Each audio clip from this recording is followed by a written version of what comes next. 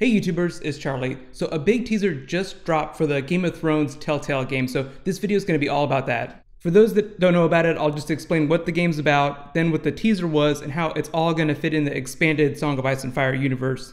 And even though this isn't like a dedicated book or show video, the giveaway is still running, so all you have to do to enter that is be a subscriber and leave a comment below. So, important stuff first. If you haven't heard about it, Telltale Games is making a narrative game based on Song of Ice and Fire. It's going to be a series of stories, meaning instead of like a linear JRPG like Final Fantasy that releases sequels, the Game of Thrones game will have seasons.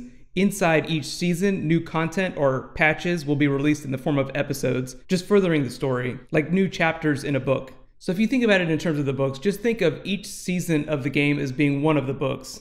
That's not how it's going to go though. It's going to pick up around book 5 in the story, but seasons of the Telltale game will be released about once a year. Obviously way more often than George R. Martin's novels. Within each season though, there'll be like 4 to 5 episodes, just like during the Walking Dead game. So imagine if George R. Martin released Winds of Winter like 4 chapters at a time over the course of a year. That's basically like how the narrative of the game is going to progress. The cool thing is that each of those episodes gets released every 1 to 2 months. So you don't have to wait that long before more story gets released. Even if you haven't played it, most of you are probably familiar with the Walking Dead Telltale game. The Game of Thrones one is going to be pretty much exactly like that, the way it works. They're actually getting ready to release Season 3 of the Walking Dead game. And since I'm going to be doing weekly Walking Dead episode videos when the TV show starts again, I might give out Steam codes for that, in addition to the Game of Thrones game. Both games will have the exact same mechanics, so if you want to prepare for the Game of Thrones game, just play the Walking Dead game. A lot of you asked how the game's going to fit into the canon of the series. It'll basically share the same relationship that the book and the show have. It'll take characters from the novels and write a story arc that loosely follows the direction of the books. In reality though, like when we're all sitting down playing it, it's going to feel more like a big side story, like a really big side story.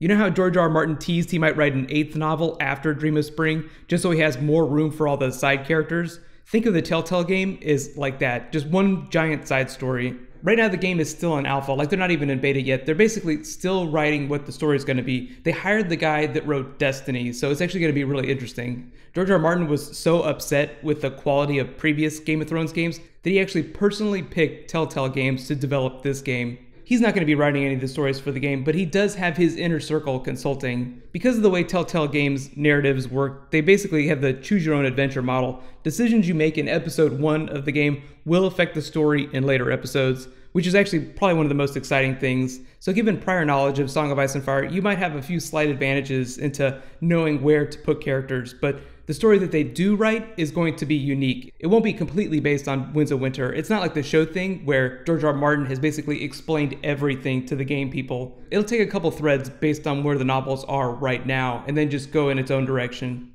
Like I said though, from a development standpoint, the game is still in alpha. It's not open to beta testers yet. Early release date estimates are December 2014, like December of this year. There haven't been any major delay announcements, so until we hear otherwise, just plan on a December release. And remember, each new episode patch comes every 1 to 2 months, so we should have at least episode 2 or 3 before Season 5 of Game of Thrones starts.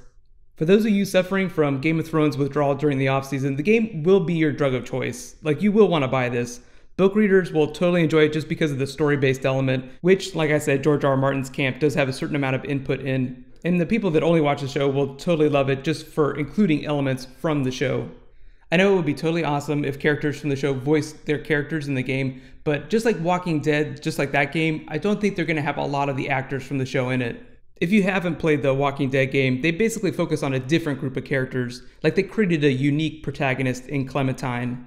So, next big question, what characters are they going to include in the video game? Right now, the teaser they released features an Asha Greyjoy quote and House Forrester. It was this one card with the quote. It's not even a trailer. They released it because PAX is going on right now, but they haven't shown off any gameplay yet.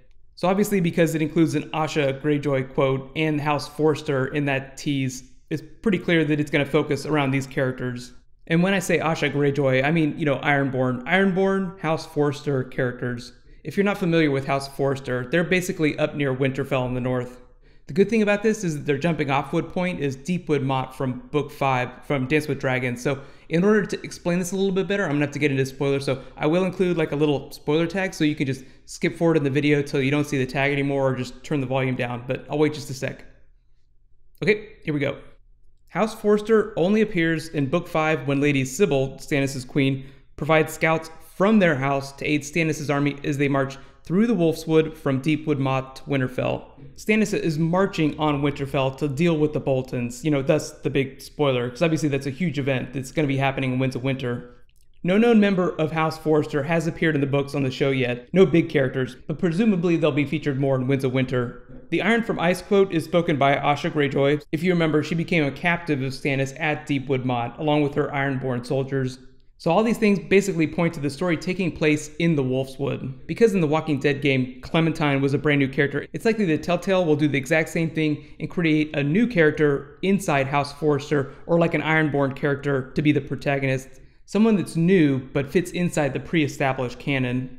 Like I said, the battle for Winterfell is a Winds of Winter thing, so no word on whether or not Season 1 of the video game will go that far. But the story is basically going to focus on the happenings between Deepwood Motte and Winterfell. Okay, so spoilers over. So in addition to the Game of Thrones bonus videos I'm already doing, I'm going to try and get my video game channel up and running by the end of the year so that I can do video game videos, for this Telltale game. I'm almost done moving to my apartment, so, hopefully in the next couple of months, I'll have that gaming channel, Charlie Streams, up and running. There is a link on my homepage, on my YouTube homepage to that channel, but I'll add one in the description too if you've never seen it before. Like I said though, the game's not coming till December. I might be able to get a beta copy before then to do some preview videos, but I'll keep you guys posted as things get figured out. It's probably going to be a little while before any footage surfaces. I will be doing a Q&A video for this tonight, so please submit all your questions. They don't have to just be about the video game, but you can click here to get that video. I'll add the annotation as soon as I post it, and you can click here to learn all about the religions and the gods in the Song of Ice and Fire. Thank you so much for watching. I'll see you guys tonight. High fives.